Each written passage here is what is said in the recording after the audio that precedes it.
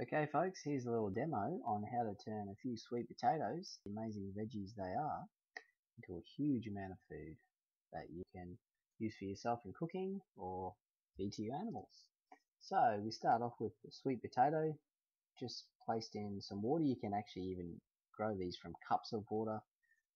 This is from a tank of water that I've got. Takes about 1 to 2 months to sprout the roots, as you can see across the bottom there.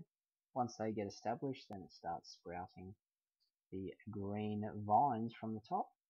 So here's an example of a slit, as they are called. So you can snap them straight off the sweet potato themselves. One sweet potato just keeps producing these slits over and over again. Pretty amazing until it just rots away. But this one here I'm just removing with some roots at the bottom all ready to go. So this one here is ready to plant out in the aquaponic grow bed. So out here at the aquaponic grow bed, you just choose an area, bit of a spare gap here, just dig down a bit and just plant it in. Very easy, very simple, as you can see. Yeah, so these plants have been established here. I've been growing these sweet potato leaves and using them to feed the fish.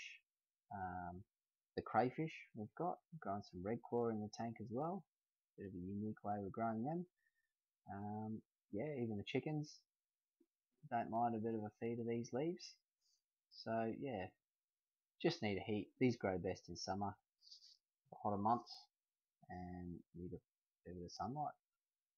So yeah, as you can see, this consists of about probably 15 to 20 slits I've managed to produce from probably 4 or 5 sweet potatoes over the last few months, just as I showed you before. Exactly the same way, just grow the slits, break them off, plant them in the grow bed, and they just go crazy, just like this. So yeah, here's an example of some of the guys and girls that like to enjoy these sweet potato leaves. It's a really good, important part of their diet. These jade perch, they probably seen in the previous videos where they munch on the chicken eggs. This is part of their greens as well. It's a supplement diet, and yeah, they really enjoy it. Knock every bit of it off, as you can see. And even the chickens, well, the chickens aren't fussy. They pretty much eat anything, but they certainly like these sweet potato leaves as well. So there you go, folks. Hope you enjoyed. Amazing vegetable, the sweet potato. You can start with a couple of spuds and turn it into a forest of vines. Thanks for watching. Cheers.